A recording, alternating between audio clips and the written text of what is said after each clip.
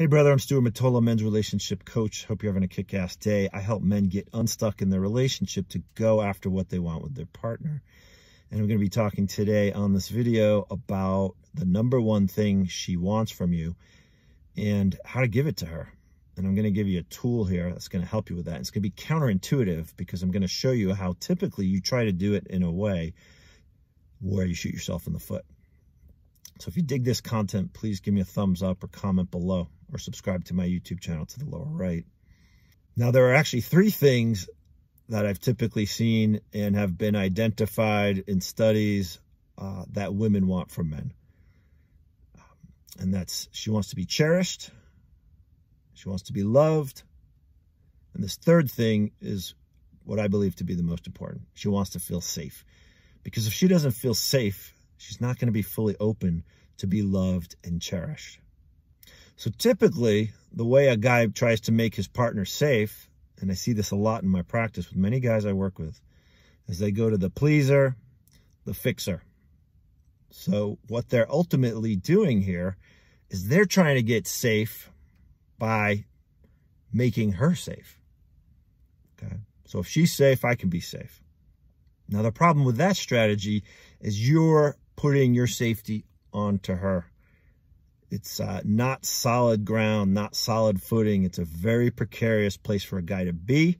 He feels it in his nervous system, and she feels a lack of safety with him doing that. So instead, what I want to do is to coach you like I did with a client of mine recently who was butting heads with his wife on every little thing. And the reason being is because they didn't feel safe with each other.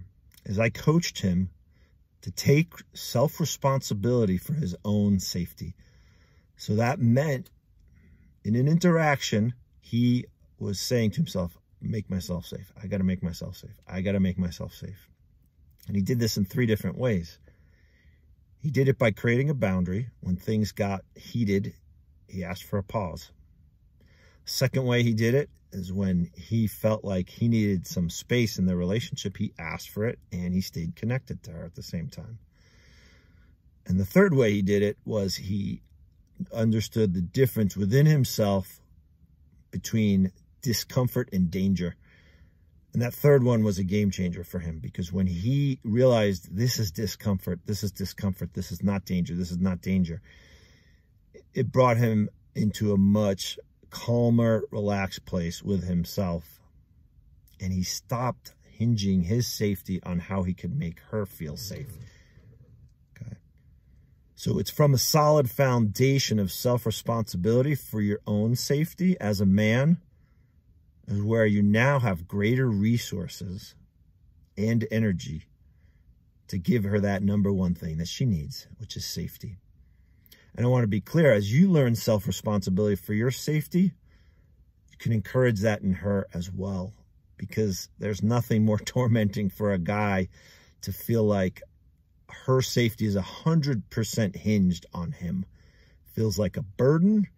It feels psychologically entwined and enmeshed. And it just has for lack of a better word, a yucky feeling. So when you make yourself responsible for your safety, you're in a much stronger and more powerful position to help her feel safe and to show up in your relationship with confidence, boldness, and freedom. So I want to encourage you to show up for my men's relationship tools calls. We're doing precisely this kind of work that I spoke to on this video. It's a free and confidential call. If you're the kind of guy who's uncertain about showing up to that kind of thing, feel free to show up with your video or audio muted. It happens Tuesdays, 9 a.m. Mountain Time. I'm going to leave a link to the call below. So I hope this was helpful. Please leave a comment below, punch the like button, subscribe to my YouTube channel to the lower right. Have a kick-ass day. Bye.